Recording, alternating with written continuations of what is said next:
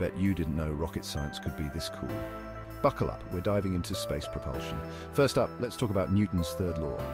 For every action, there's an equal and opposite reaction. Rockets use this principle to push off the ground and head for the stars. Inside the rocket, fuel and oxidizers mix in the combustion chamber. This combination creates a high-pressure, high-temperature gas. When this gas is expelled through the rocket's nozzle, it creates thrust.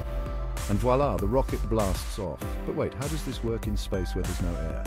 Simple. Rockets carry their own oxidizers, allowing them to burn fuel even in the vacuum of space. They don't need air, just the right mix of chemicals. In space, rockets use tiny thrusters for precise movements. Need to turn left or right?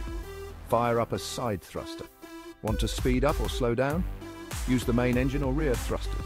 It's like a cosmic dance with physics, so next time you see a rocket launch, remember it's all about that powerful blend of chemistry and physics. It's not just science, it's rocket science. And now you're in the know. Keep dreaming big and reaching for the stars.